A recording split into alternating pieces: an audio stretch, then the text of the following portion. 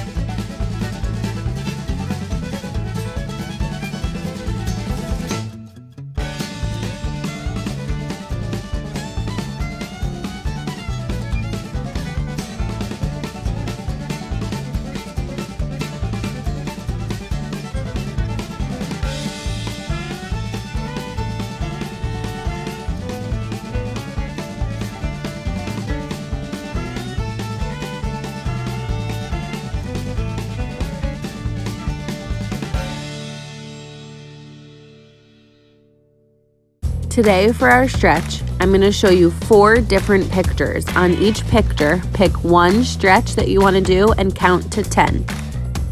If it's a stretch with one arm or one leg, then count to 5 and switch sides.